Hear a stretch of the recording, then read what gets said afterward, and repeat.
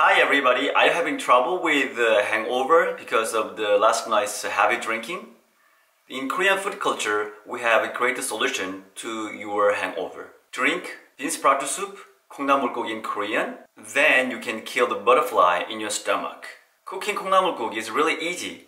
In a pot, just pour water and bean sprout, boil, and that's it. So now let's go to relieve your hangover. Ingredients are so simple. Bean sprout, spring onion, radish, salt, and plain water.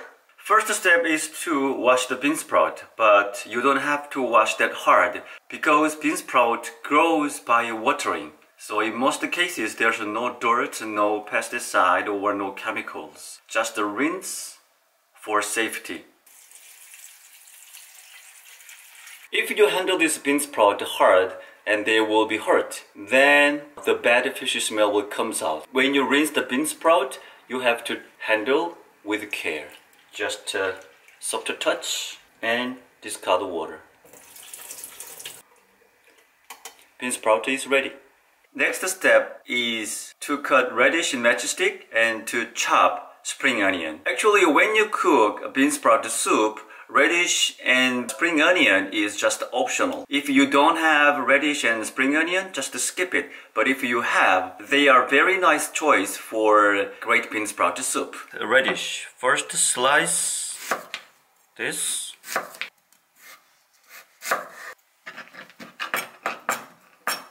And cut in matchstick. And now let's chop spring onion, round cuts.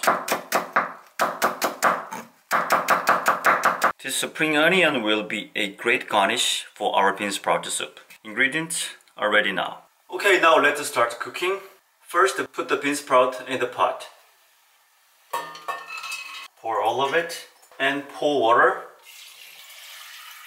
This is 1 liter of water. And put radish together. Turn the heat on. Salt. This is 1 teaspoon of salt. Stir. Cover the lid, boil around 10 minutes, that's it.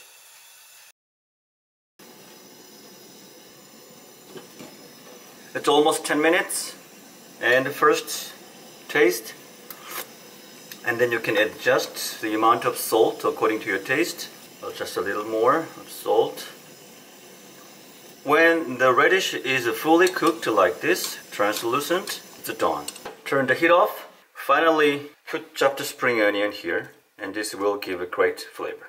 Stir, and that's it.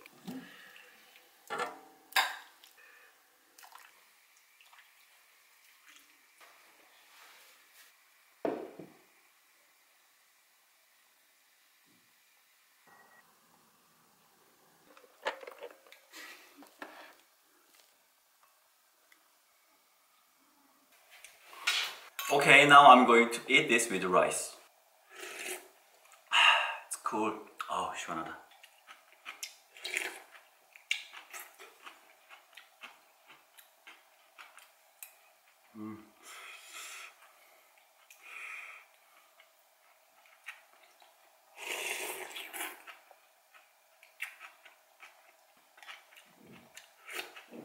Ah.